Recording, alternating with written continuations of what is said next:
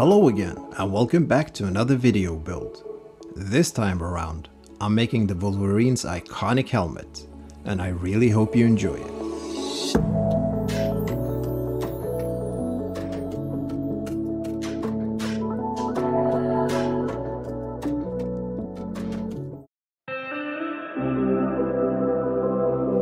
You know, no matter how much you think you know about this stuff, every once in a while, we all end up having days like this, right?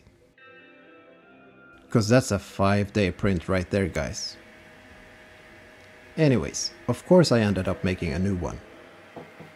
But since I just can't bring myself to throwing away any failed prints, I'll probably end up using the first one to make some kind of, well, I'm not sure yet. Maybe some kind of Wolverine zombie with some clay sculpting and stuff. That would be cool.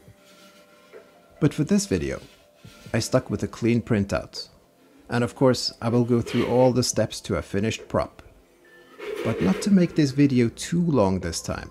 I thought it might be interesting to take a closer look on how I clean up my FDM prints. After all, it is the most time-consuming part of it. And that all starts with, you guessed it, sanding. But take comfort in the fact that this first part of the sanding is just a rough go-around. Just enough to get rid of the most obvious stuff. All in all, it's just a 4 to 5 minutes cleanup, from start to finish.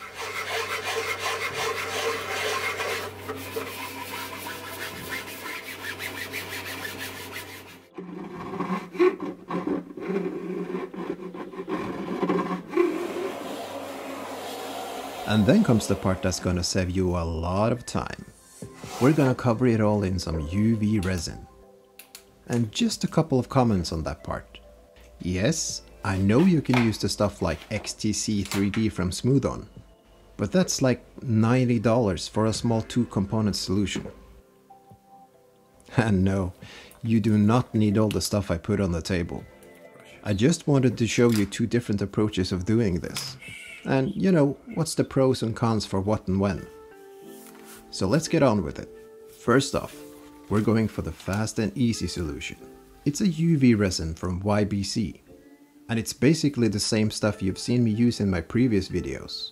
They have a wide variety of uses when it comes to everything prop making. You simply squeeze out some resin directly from the bottle. Then you can just choose to leave it as is, or you can spread it out in the exact shape you want to achieve. Then you just go ahead and apply some UV light to it. Then it's actually cured in a matter of seconds. Now, the absolute biggest time saver by using this method is also the single most important thing, and that's how you apply it. Don't just smear it out from top to bottom, because I've seen a few videos where people do that, and that just ends up being really messy. And not to mention, you actually end up using even more time on the sanding.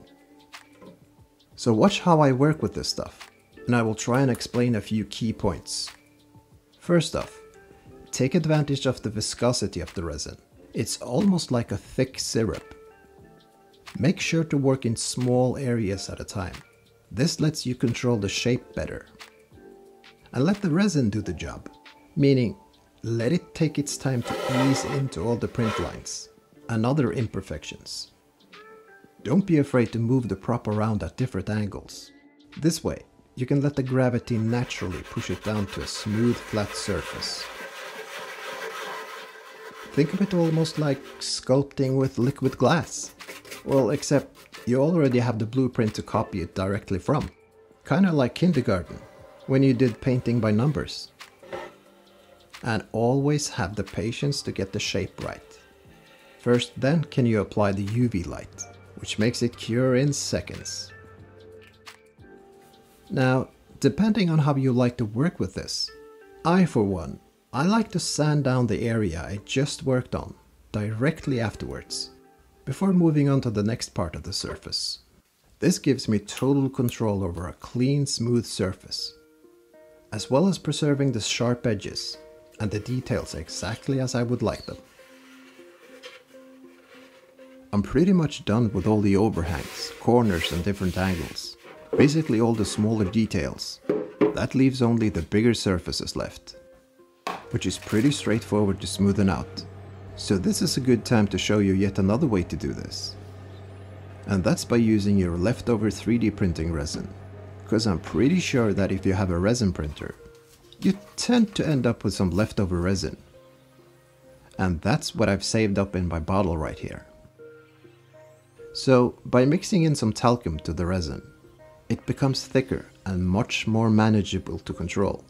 I believe some people use baby powder, but I'm pretty sure it's the same difference.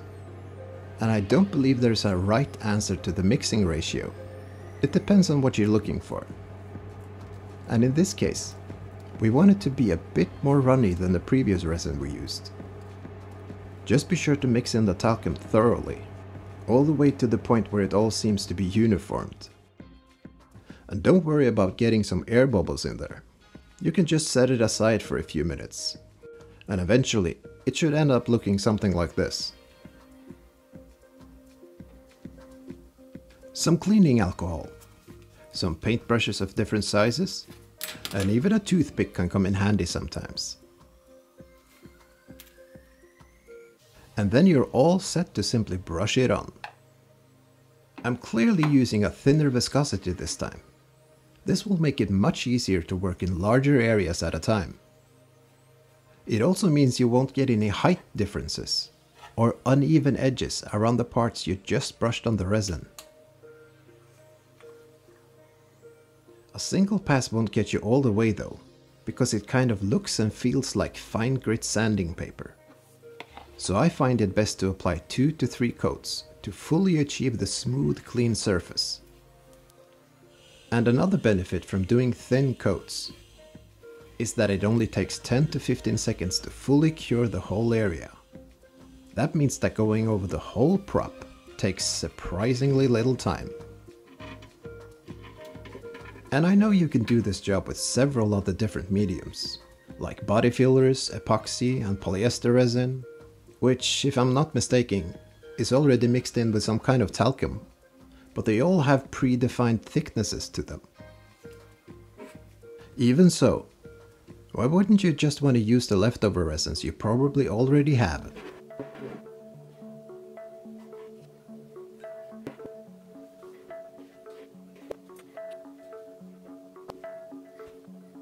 Once I believe everything has gotten a good coverage, the next step would be priming.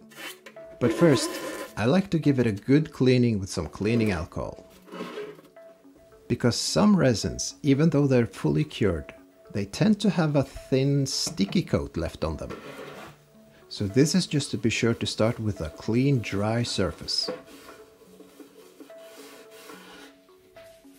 Then it's time to bring out my fancy homemade cardboard spray booth.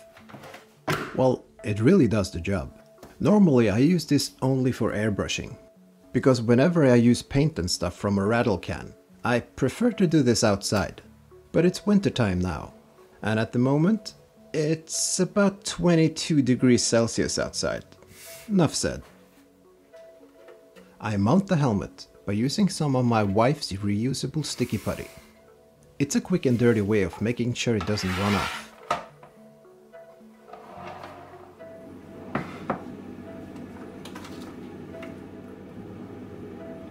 Then it's time to apply a couple of coats of filler primer.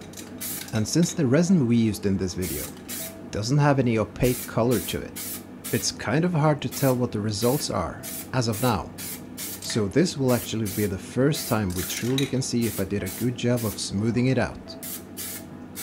What I'm really hoping for is to have gotten rid of all those print lines, and at the same time having left the details sharp with clean, crisp edges. But I'm happy to say it came out looking close to perfectly smooth. So, from a raw print to this result, it actually only took one afternoon. I would say that if you're looking for a perfect display prop, then maybe I would have done an additional go around with some spot putty, and finally some sanding with a high grit sanding paper. But I do believe this illustrated the quick and easy way for this method. And it might even have seemed like really tedious work to you. But that's mainly because I wanted it to be thorough in showing you the whole process. And honestly, if you take away the fact that I have to move the camera around, and always have to be mindful not to cover my shots and stuff, then I do believe it was about 2 hours of working time, give or take some. And I, for one, I'm pretty happy with that. And I wouldn't recommend it for smaller props. For that, I would still stick with some spot putty. And hours of sanding patiently, of course. But for the size and shape of this Wolverine helmet, or even a bigger 3D prop, like my best buddy over here, this would be a perfect option, especially with all those big open surfaces. And as with everything else, this is easily combined with many other different approaches. And since I've really taken my time to cover the main focus of this prop video, I think I'll just quickly walk you through the final steps. First off, the paint job. I'm going for the classic, the iconic Wolverine look, and that starts with a warm yellow, almost a bright orange for the top part of the helmet. Or is it called a cowl? I'm not quite sure about the difference between the two, maybe you guys might know that. Anyhow, I mixed up some acrylic colors for my airbrush, and come to think of it, it might have been smart to start off with a red base coat. Oh well, can't think of everything. Next up was some high glossy varnish.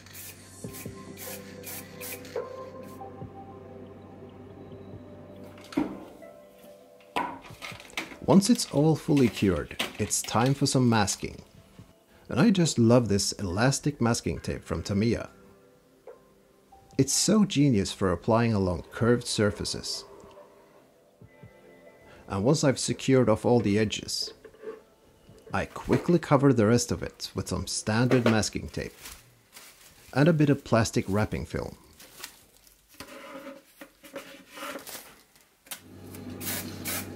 The classic look of the suit, it's actually more often portrayed with a dark brown color, but I really love the matte black and shiny warm yellow combination, which is actually a part of the 90s Jim Lee run on the comic books. Oh yeah, I'm truly a big fan of that Jedi artist.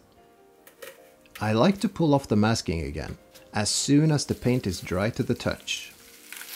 I don't like leaving it on for too long, as you might risk pulling off some previous color coats. For the weathering part, I went with my plain acrylic paints as usual.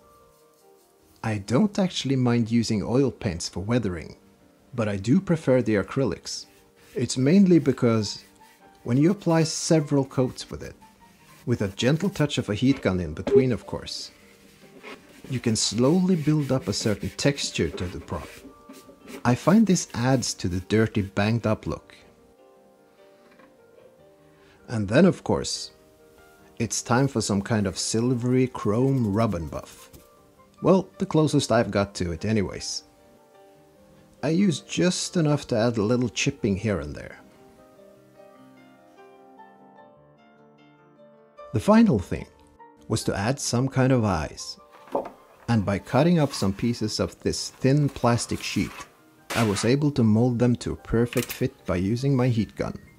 And this being a display prop and all, I went ahead and applied some white opaque color to it. I know it looks like really bright white, but it's actually toned down quite a bit. And with the right amount of shadows to it, I do believe it will look good, and maybe give off more of a comic book feel, which I love. Not everything needs to be with acrylic glass, like you would see on Iron Man for instance. And with that in place, I do believe that was the last piece of work I did on this prop build.